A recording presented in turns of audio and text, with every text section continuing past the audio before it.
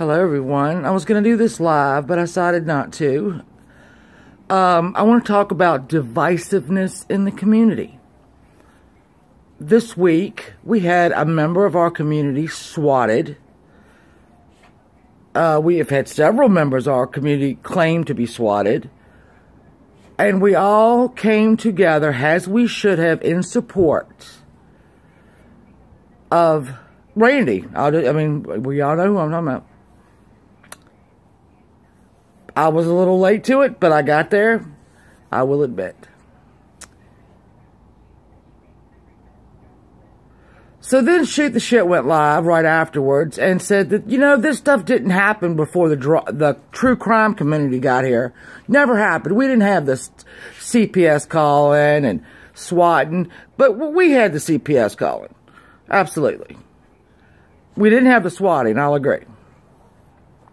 And that was, their view on it. And then yesterday, here's where the divisiveness comes in. They go live to respond to some lunatic in Mississippi.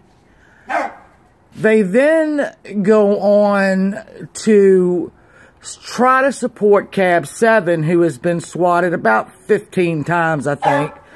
That's Lola.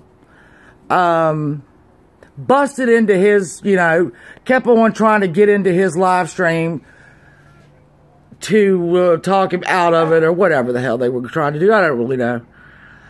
And then they decided that in the interest of our community, and despite the fact we had all come together to support Randy, they decided to blame Mama Beth and Angelo for their swatting, which has never been proven, and Randy's, which has been proven. What good did that do, Pam and Rick?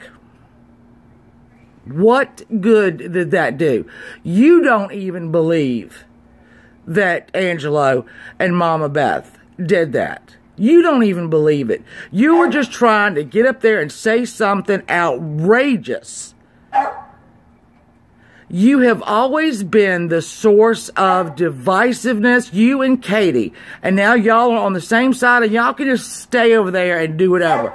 You have done and said some outlandish and disgusting things. But this time right now, you really have shown the lengths you will go to for a view or whatever it is that you're after. I don't really know what you're after. So,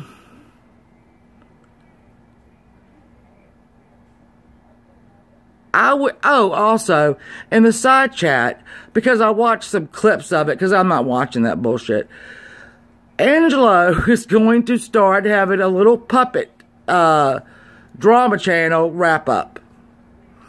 And there were people in there that were so concerned over the puppets, not what Pam and Rick had just accused him of, but upset about puppets. Now, these are the same people that weren't upset when they went after a dead child, weren't upset when they went after other things like that, weren't upset when they stole money, weren't upset when they did this, that, and the other.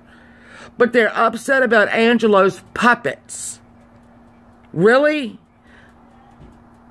He's a member of our military. And I saw somebody say, I don't think generals are making puppets. Well, have anybody in your family been in the military and served our country? And if he wants to make puppets, let him make puppets. At least he's not taking money from a community for walls, ovens, stoves, and never delivering it. Get a grip.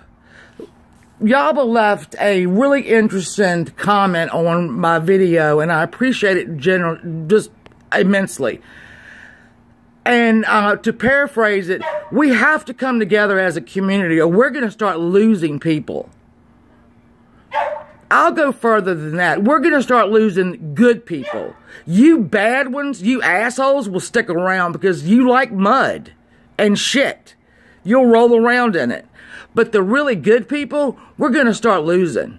If we don't get it together as a community and start giving these people something to actually watch and entertain them or make them think or involve them where they don't think the cops are going to show up. So Pam and Rick, you need to stop. Just stop. Dividing the community is not helping anything. It's not. This is why you're on the outskirts of it now. And Katie. Nobody wants to be around that shit. It's not fun. What y'all do is not fun. Begging for money from her and you accusing people of swatting Randy.